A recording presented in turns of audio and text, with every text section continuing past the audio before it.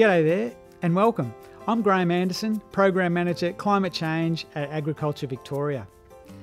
As more attention is being paid to the carbon and emissions performance of our food and agricultural industries and also on our farms, Agriculture Victoria is providing the tools and resources to support farmers to start their emissions reduction journey. To help the sector reduce its emissions, the Agriculture Sector Emissions Reduction Pledge was announced back in 2021 to accelerate the agriculture sector's response to a changing climate by investing in the first Victorian Agriculture and Climate Change Statement, a shared vision across industry and the Victorian Government, which was informed by extensive consultation across the agriculture sector, facilitated by the Victorian Agriculture and Climate Change Council. New research trials in pasture-based grazing systems to test promising methane-inhibiting feed additives, and these are already showing encouraging results for use on Victorian dairy and livestock farms. And new web tools to support farmers to help them plan and prepare for future climate change scenarios, and the On-Farm Emissions Action Plan pilot. The On-Farm Emissions Action Plan pilot will work with up to 250 farm businesses right across the state to estimate their on-farm emissions profile and identify potential actions to manage and reduce emissions while we're still maintaining productivity and profitability. I'm Lucy Etheridge. You're here at Yarrawalla in Grooya in the Yarra Valley. We're a 500-acre mixed farming business, family-run farm. We run beef cattle, wine grapes, sheep and accommodation. The focus of the pilot is on action at the farm business level and aims to build the emissions understanding and confidence of participating farmers so they are empowered to make decisions around carbon and emissions for their own farms.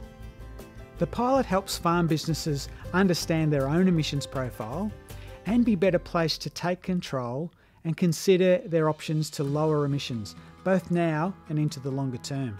There's been a lot of what you're already doing is great. And for me, that's been a really lovely pat on the back and makes you realise that you've already got street cred to be using in industry. And I think more and more where those who are buying our produce off farm, whether that's our wine grapes, our beef, our sheep, are all looking to see that we have those credentials around environmental sustainability. And for us, this is a way of helping to tick that box for playing in the market. A farm emissions specialist works with each farm participant to interpret emissions and carbon data and then discuss potential actions tailored to each farm. Pilot participants receive an estimate of their emissions number that will help them develop an action plan for their property. So for us, working with someone else who can help to crunch the numbers on ways we've already been reducing emissions through things like our tree planting programs, but also assisting us to look further into things like our breed lines and genetics on farm. We've always been looking at ways to turn off animals faster on farm, so we're reducing emissions that way. We're looking at smaller frames in our bulls and calving ease and also growth rates. So things like that, this program's really helped us drill down a little bit further to see where we can make improvements. As we learn from the participating farms involved in the pilot, we'll be sharing these new insights with industries, stakeholders, researchers and policymakers, highlighting what will be needed in our efforts to tackle the emissions challenge at the farm level over the coming decades. We know that farmers adopt and deploy low emissions innovations that are accessible, available and affordable. And the farmers participating in this pilot will be a really important litmus test on what solutions are ready to be applied today. Many farmers across Victoria are already making great efficiency improvements, helped by new technologies, practices and skills. Many have also increased the carbon stored on their farms through trees and soils and are actively improving their properties to adapt to a changing climate. I'd say get on board. 100%. For me, it's a no-brainer when you've got someone else offering to pitch in and help, and they guide you through all the questions, they help you find the data.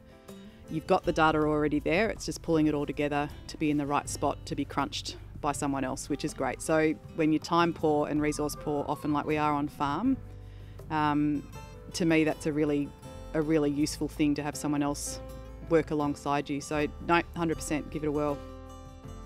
The 3-year pilot will be delivered over 9 rounds, covering Victoria's key agriculture industries. Agriculture Victoria will organise regular opportunities to share information and insights from the pilot with the wider agriculture sector, including with farmers and professionals in the broader farm advisory sector. Lessons from the pilot, including case studies, will be published as they become available.